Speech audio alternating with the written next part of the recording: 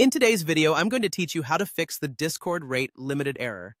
If you're an avid user of Discord, you might have encountered this issue when all you want is seamless communication. Rate limiting is a mechanism usually set up to prevent abuse, but it can be frustrating when you bump into it. Let's walk through some steps to navigate around this problem. First and foremost, the simplest approach is patience. Yes, you heard it right. Sometimes you just need to wait it out. Rate limiting often happens because you've tried to perform an action too many times in a short period, like multiple failed login attempts or trying to join too many servers quickly. When Discord detects this, it will temporarily limit your actions. This period can last just a few hours but might extend up to 24 hours.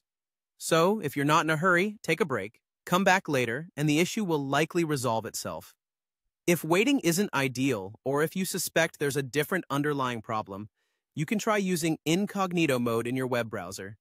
This can be helpful if the rate limit is linked to cached data or cookies stored in the regular mode. Switching to incognito or private browsing gives you a fresh session and might bypass any restrictions linked to your typical browsing state.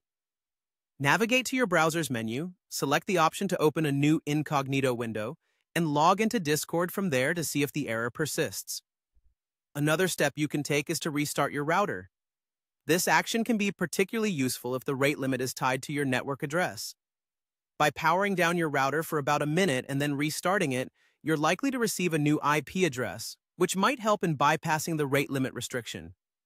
Alternatively, if you have access to a different network, such as using mobile data or another internet connection, try switching to that network and see if there's any improvement. Finally, if none of these steps work and you continue to experience issues, don't hesitate to reach out to Discord support for assistance.